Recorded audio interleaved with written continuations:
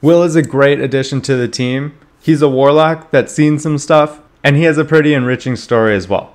Wyll is a tiny bit further in the game, but still pretty early in Act 1. Specifically, he's in Emerald Grove.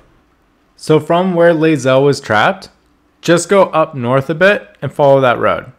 This will take you to a goblin fight. You find the goblin fight here.